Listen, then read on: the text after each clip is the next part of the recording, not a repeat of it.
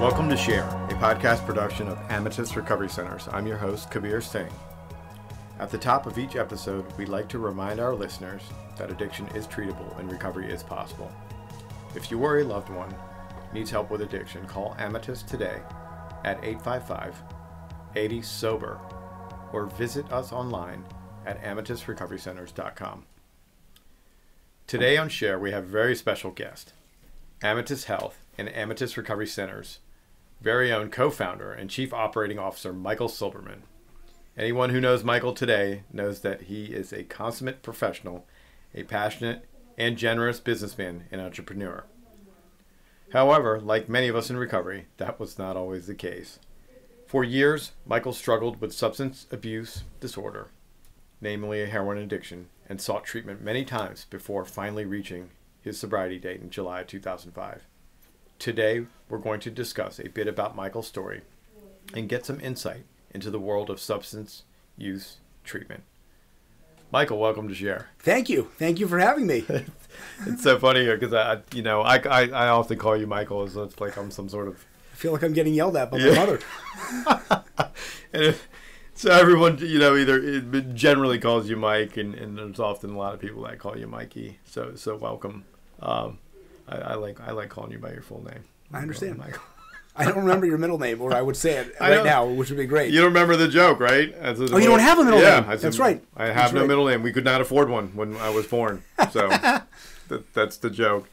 I do know enough about you, and there's language in recovery that we use. Of course, on these podcasts, the socially known word for it is sober. I think the language that you and I like to use is clean, and you've been clean for almost 16 years now.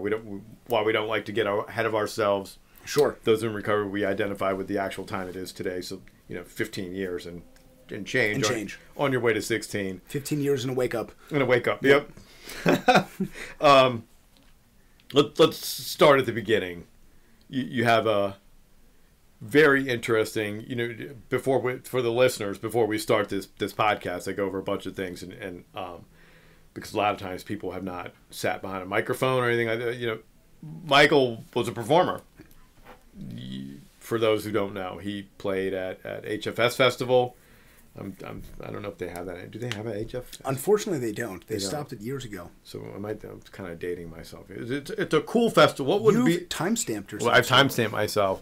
So what is it? What's cool? iHeartRadio. Right. Yeah. Okay. Same equivalent. Yeah. Yeah, the equivalent. So you played in that. Tell us a bit about your band and all that, and what used to go on back then. Sure. I was in a band called Voodoo Blue, and that's all I wanted to do, honestly, was play music. That's what I had my mindset on, and it was great, and I got a lot of release from that, and I would say we were regionally successful.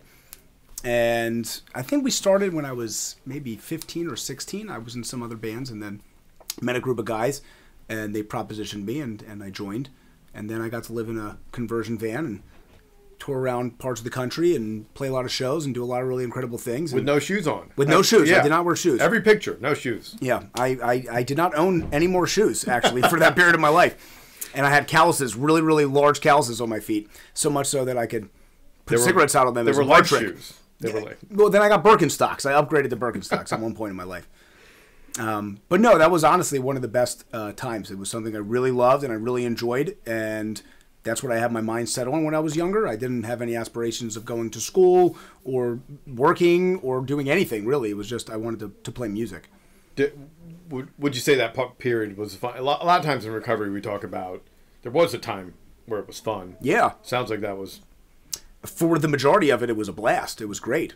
You got to, sing songs that ultimately... I like songs that you can hang yourself to, like really emotionally tugging... Yeah. By yourself in the car, crying because my girlfriend left me, kind of, those types of things. I'm a product of the 90s, so that's what we did. Yeah. But then when you get to write something so emotional in your room, in your own home, and then you watch someone else actually sing it and feel it and understand it, it really is a feeling that there's no high like it, to be honest with you. It's pretty incredible. And I'm grateful for the experience. And it was a lot of fun. We met a lot of really cool people and, met other bands and met a lot of fans. which had its fun benefits from time to time. I bet. And it was great. And then just like most things, as addiction does, it ruins everything. And it took that away, and You led me into my next thought as it's fun until it isn't. Right. So that ends. How did that end? So, I mean, it's funny because I think about it, and it really was my entire existence at that point. I identified myself as somebody that played music. That was who I was. You're how old at this time? When it ended, I was 20. Okay. And I had been to treatment already once. Was living back at home. While you're in Voodoo Blue, yep. you go to treatment once. Go to treatment once. And had been arrested as an adult once at that point. We had some run-ins, under the age of 18, but at the time, I guess they didn't really count, at least in my own mind. And it escalated. And it escalated to a place where my manager at the time, his name was Jeff, unfortunately passed away a couple years ago, but great guy, really caring guy, ended up reaching out to my father, and I had been arrested again. I missed a really big show that we were supposed to do downtown. Obviously, the band was very upset. And they were... drinking was very social, and marijuana use was social. I was into a lot of other things that they were not into, that were not social. And when I got arrested again, they basically had a little powwow. The manager called my father. It turned out that one of the attorneys contacted him. My name was on a list of people that were suspected of dealing and doing these things. And although that wasn't necessarily my niche, I was doing some of that. And it had just exploded, basically, out of nowhere. And they had a meeting and told me that I was out, and that's that, and they're going to move on without me. And I remember vividly, because I used to talk about this early in recovery, getting home, crying uncontrollably on the little steps of my folks' house outside the house they still live in now, and then getting high and feeling nothing. And it took that away from me, something so intense of a feeling of just grief and not understanding how to really deal with emotion and all that stuff, other than to not feel any of it. And the drugs were really good for that, and it served its purpose. And I ended up, going to another facility at that point, and then was subsequently shipped to Florida. There's a lot of power in what you just shared. That there's often a sort of reoccurring theme with people that use the dulling effect of the drugs. I don't want to feel anymore, or the avoidance of some sort of trauma, tragedy. Any number of things that can lead to. Sort of why we use and if drugs and alcohol, were the answer, what was the question? And that's often what we dive into around here. So I really like the way you describe that, because that's a huge loss. Yeah, and this thing that really you just, as you just stated, you want to do for the rest of your life is just torn away from you, and then straight to using it and nothing. Yep. And a lot of blame. At that point in my life, I was not capable of taking any personal responsibility for my own actions or that tends any to be, of that stuff. Tends to be the case for almost all of us. Is like this is pointing left and right here and there. Correct. The old blame thrower. I was very good. I had a big old blame thrower. But yeah, I mean, it's interesting to look back. It's like watching a movie of someone else's life is how it often feels. Because I mean, we did a lot of really cool stuff, like I mentioned, and then when it was stripped, I remember just blaming and being very resentful, as if I was the victim and I was harmed in this situation and I didn't do anything wrong. I mean, when the reality is it was all my actions, it was all my doing, and I could have avoided that completely, and my life would be very different today. Now, if I hadn't gotten clean, sober, I believe that I would have ended up, I don't even know. I mean, I'm sure we would have done well. We ended up getting a contract about 6 months before I got kicked out. We were supposed to go on this really excellent tour, and I don't know where I'd be, but I assume it would probably be overdosed at some point or back in jail. Inevitably. I can't imagine there was some shining scenario there. Yeah. The sickest part, though, if I'm being completely honest, is I remember thinking that back then and not really caring so much. My goal in life was to play music and to be famous by any means necessary. If I could have found where the crossroads was, where they sold their soul, I would have went there immediately. I just didn't know where the location was. That was the mindset. Yeah. So when it was stripped, I mean, truly, we worked very hard. We treated it like a job. We practiced every day. And, I didn't know who I was at that point. It was just like a weird vacant shell that had a dope habit.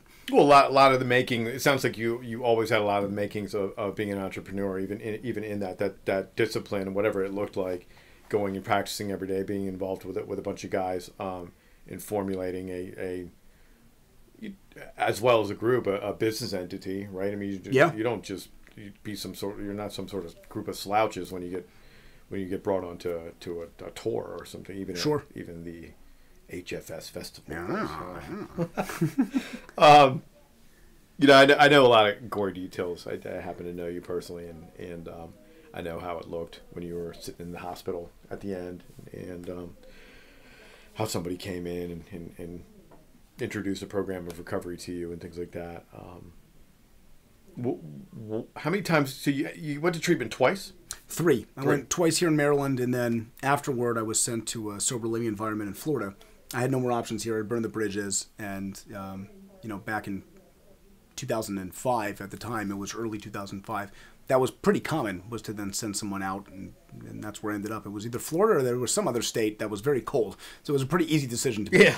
And I stayed abstinent there for a couple months, but I didn't do anything for my recovery. I didn't understand. I believed that the program had lied to me. I was introduced to Narcotics Anonymous through H&I when they came into the center, and all I heard was that if I stopped shooting heroin, I would be happy. And that is not the promise, my friend. I have learned over time. But with the recovery piece, if I do the basic suggestions, if I get a sponsor, I work a program, I work steps, I find a God of my understanding, then I can find happiness. But the only thing that's guaranteed or promised is that if we do those things, we never have to use again. I did not understand that, and I stopped using. I didn't do any work, and I was absolutely miserable. And I went back out in Florida, like we had mentioned, and then after the hospital stay, because I want to spare the viewers of going over any real detailed goriness, but an abscess and some overdoses later, MRSA. He almost, let's just encapsulate it real quick. He almost got his arm cut off, is the way to best put it. So correct. Surgically. I'm looking at him right now. He has both his arms. Thank God for that. Yeah. I like my left arm, and I will keep it, and I'm very grateful for it. And after that happened, I went to my last, what will hopefully be my last treatment facility that I had to go to as a client. So, fast forward some 15 plus years, you get into recovery. You spend a dozen years of that down in Florida, getting introduced to treatment. Yeah. Right. You start your own treatment center. Your first one when? Probably almost 7 years ago now. Okay. 6.5, 7 years. 6.5, 7 years ago. It's a common thing down there. Yes, at the time especially. Right. So what made you think that you could do it?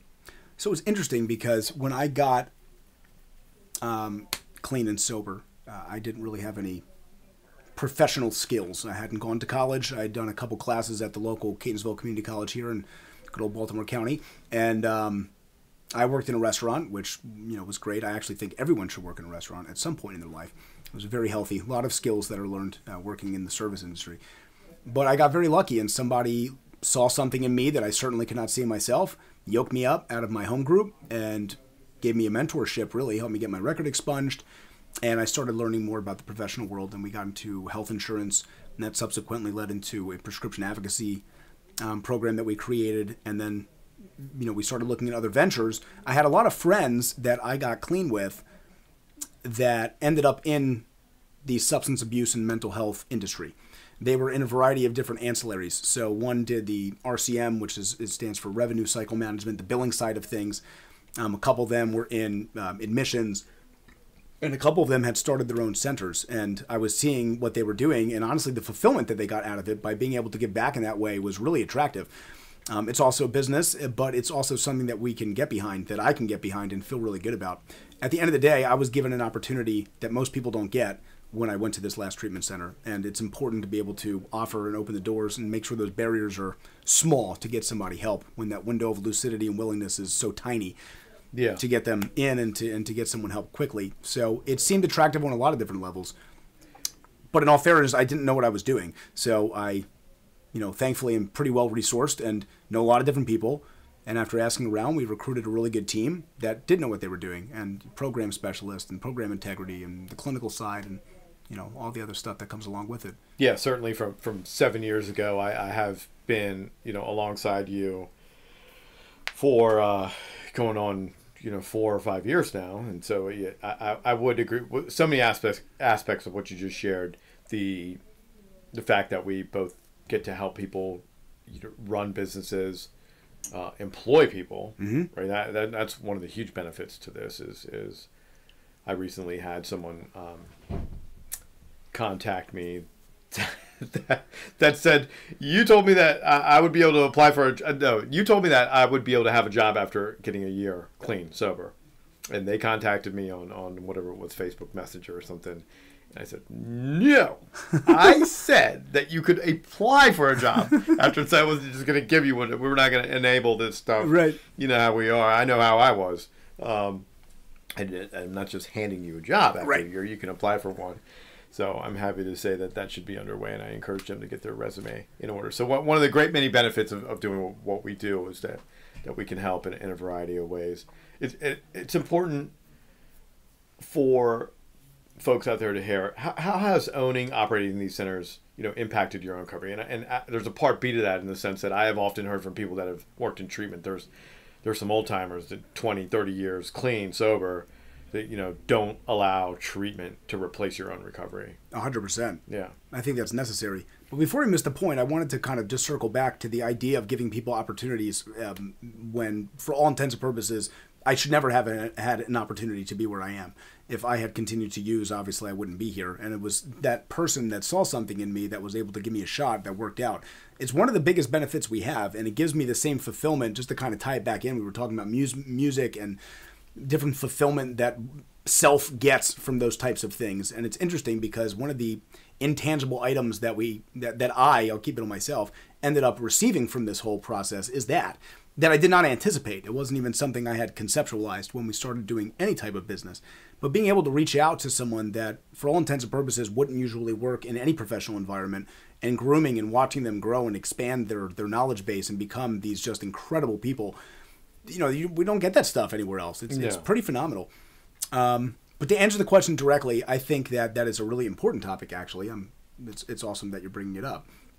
I watched many people, and I'm grateful for those observations, that got into the field, whether that was as an owner capacity or they were working direct client care, behavioral health technicians. I know plenty of clinicians that got into the field and did replace their own recovery. They were people in recovery, and they assumed that working in treatment was a replacement, if you will. Like, I don't have to go to a meeting today because I was just sitting in group, or I don't need to call my sponsor today because I talked to, a fellow therapist or a clinician. And I watched a lot of them go out. And the ones that didn't go out, I watched them completely lose a lot of the things that we pick up in our 12-step program as far as the principles and growing and continue to look at self and self-introspection and all the different things. And I had a pretty healthy fear of that the entire time. So, I mean, in layman's terms, what we do for our profession is not my own recovery at all. And it also took me a long time to realize and understand that my recovery is different from other people's recovery. Just because Narcotics Anonymous has worked for me and it's worked great and I haven't found the need to go anywhere else, that isn't the case for everybody. There's something for everyone. It's very individualistic. And as a treatment center provider, it's important for us to give opportunities for people to get better. That's the idea, to be successful and to be better. And those success measurements can be based in a lot of different ways. And just because my success looks one way does not mean someone else's success can't look differently and be equally as successful. Right. And it did. It took me a long time to really fully understand that and grasp that. But I still have a home group. I still go weekly. I go very regularly. I have a sponsor. I still sponsor 8 men. These are things that I continue to do to hold myself accountable. Because the interesting thing about, the 12-step program in Narcotics Anonymous is that it doesn't stop. The idea is for continued growth. Although the obsession to use has left a long, long time ago, and I'm very grateful for that, it becomes less and less about the substance itself and more about the personal growth in different areas. It's funny because, and I'm sure she wouldn't mind me sharing this, my mother is a social worker, has been since she can, wanted to do something. She's one of the only people I ever met that, at the age of probably 9 said, this is what I want to do and I'm going to do it. And she just retired last year. She's well into her 60s now. So the interesting part, though, is that even in some of the trainings that were happening in school and the things that a lot of the clinicians go through to get their variety of degrees, the idea of addiction is not looked at so thoroughly. It's a lot of other items that are brought up. And it was, as I went through my own process, even somebody being in the field of social work, it was difficult for that transition to happen. Point is, just to skip to the end, she was actually implementing 12-step literature with clients of hers that were not necessarily in recovery. It's something that can be universal. The principles behind the steps help us to grow and to be better people, and ultimately to be humble enough to accept feedback and to be courageous enough to look inward at ourselves to figure out where we need to work and what issues we actually have. It's pretty phenomenal. It is phenomenal. That's an important message for the listener to know as well, is this sort of unknown entity.